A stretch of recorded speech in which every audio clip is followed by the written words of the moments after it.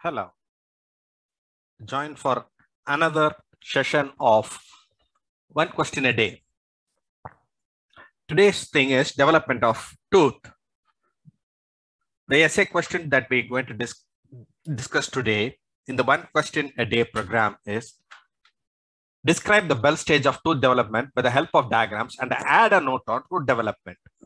The key points for this has to be, first is the stages of tooth development, introduction, list the stages of tooth development, give an overview of the bell stage of tooth development, description of the bell stage, early bell stage, describe about the inner enamel epithelium, stratum, intermedium, stellate, reticulum, the morphology of outer enamel epithelium, what is dental lamina, dental papilla, dental sac with diagram, the advanced bell stage, how the dental lamina breaks down, mineralization and crown pattern determination, a couple of words about morphodifferentiation, hard tissue formations, all along with diagrams.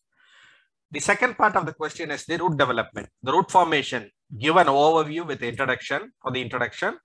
Talk about the Hertwig's epithelial root sheath, wherein you have to discuss about the formation, role of the HER, epithelial Hertwig's root sheath in root formation, who it was discovered, general features and fate of hers with diagram, and talk about little about root dentinogenesis, root dentin formation. Also briefly cementogenesis. Perhaps add a diagram on the formation of single root tooth or formation of multi-root tooth with diagrams, along with root development and eruptions. The last but important thing is add a note on clinical significance. Talk about enamel hypoplasia, enamel pearl formation, accessory root development, and dilacerations.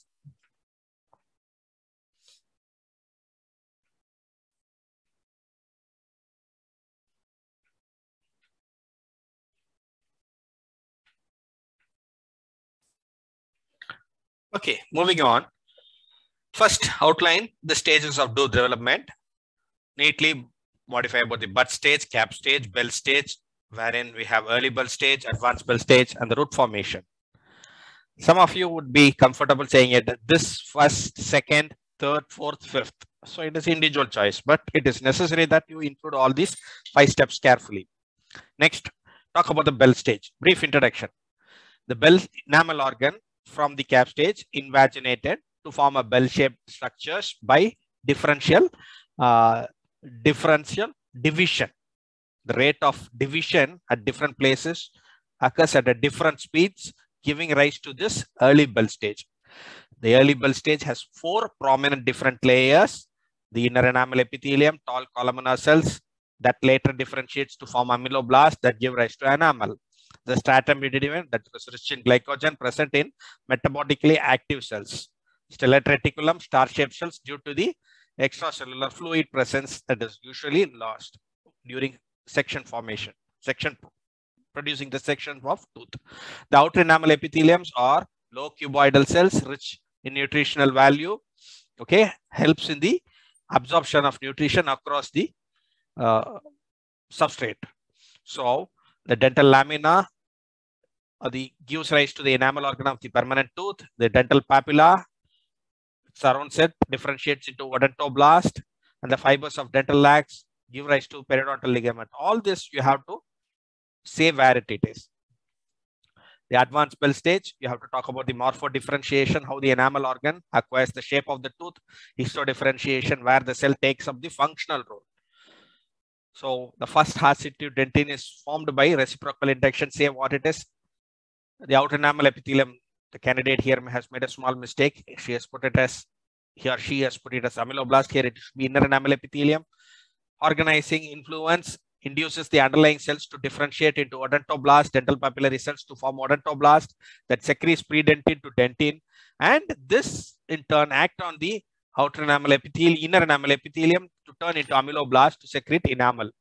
This future area where this inner enamel epithelium or later amyloblast interacts with odontoblast forms the future dentino-enamel junctions. Give how the shape of the early bell stage looks like. Mark all the parts carefully, though it is, you have to appear or complete the whole question in 20 to 25 minutes. You have to be very careful. Draw the advanced bell stage also. Talk about how the hard tissue is formed. See the question, the answer is you have to finish this in 20 minutes. All. The root formations, we have said it is another half of the question. So root formation begins the first diagram, the epithelial Hertwig root sheath formation. The root formation begins once the enamel and dentin formation reaches the future cemento-enamel junction, or once the crown portion is completed, at which the stellate reticulum and stratum intermedium starts to collapse. The inner and outer enamel epithelium fuses at cervical area to form a structure called as cervical loop, or what we call it as reduced enamel epithelium, which gives rise to the Hertwig's epithelial root sheath. And this is responsible for the root formation. The cervical loop of both the sides fuses to form the future apical foramen when it progresses downwards. This elongates and undergoes apoptosis, exposing the newly forming dentin to the outer surface, dental sac, which differentiates into cementoblast. And that is where cementogenesis, dental sac, differentiation, cementoblast, cementum. The point here that is missed is about the apoptosis, or the breakdown of the epithelial Hertwig root sheath, causing the newly formed dentin to expose to the outerlying dental sac. Cell rest of malaceus. After radicular dentin formation, the loses continuity and remnants forms cell rest of malaceus that lies in the periodontal ligament and can lie there, triggering cell rest at later point of life to form cyst and tumors of the odontogenic origins. The cell rest of serrae, early breakdown of dental lamina in Bell stage, happens in gingiva, and these cell rests may survive in gingiva, can give rise to cyst and tumors at later phase of life. Prior to the root formation, the root sheath forms the epithelial diagram, or the HERS, H-E-R-S, and forms the horizontal plane, forms the epithelial diaphragm that narrows at the widest along the cervical margins, constricts and forms the tooth germ, or rather root formation, and divides into 2 or 3 roots. The diagram that has to be drawn is this. The tongue-like extension of the horizontal diaphragm develops into the tooth with 2 roots or 3 tongue-like extension, dividing the entire structure into 3 roots. The free end of the epithelial diagram grow towards each other and fuse. And the root sheath determines whether a tooth has a single or multiple root. All these points has to be there. Coming to the most important thing, the clinical significance. Talk about hypoplasia, where there is decreased amount of ameloblast causing pitting or furrowing, a total absence of enamel, and subsequent hypocalcification of enamel pearl formation. If the epithelial root sheath remains adherent to the surface of dentin, does not causes opening up, thereby producing ameloblast in excess quality, that is called as enamel pearls persisting in root. Accessory root formation, because of the HERS broken more than twice or thrice, leading to accessory root canal formation, that is accessory root formation and accessory canal formation. These are the clinical significance that are associated with Bell stage as well as development of root. So I hope you can write for the question development of Bell stage of tooth development with the help of diagrams with a note on root development. What has to be written, what has to not to be written.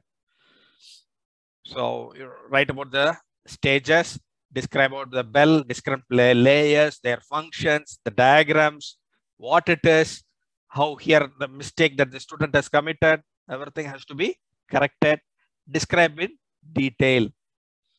This is a very important essay questions that get repeated very often in your exams. Thank you. Stay connected for another episode of One Question a Day. Keep learning.